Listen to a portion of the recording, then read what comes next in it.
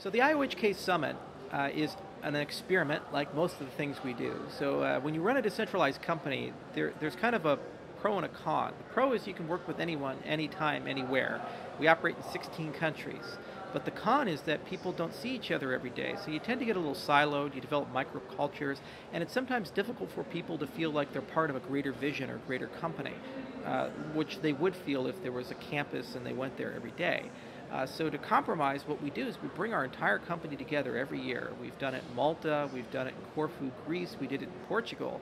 But every time we do that, a lot of our fans say, well, we'd love to have this be an open event where we can come and buy some tickets and see what you guys are working on. So in a way, this is kind of our Beijing Olympics. Back in 2008, China opens itself up to the world and said, look how great we are.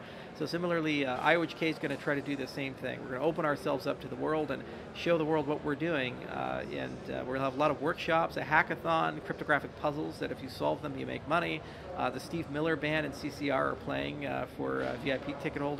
There's going to be a lot of great guest speakers like John Katz, a pioneer in cryptography, Stephen Wolfram, who wrote a new kind of science and started Mathematica.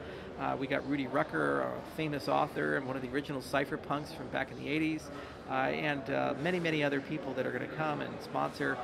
So just a great opportunity to meet me, the entire team, all of our engineers, all of our scientists, and it's going to be a lot of fun. So it's April 17th and April 18th. In Miami, and if you go to iohksummit.io, you can check it out, and we'd love to see you.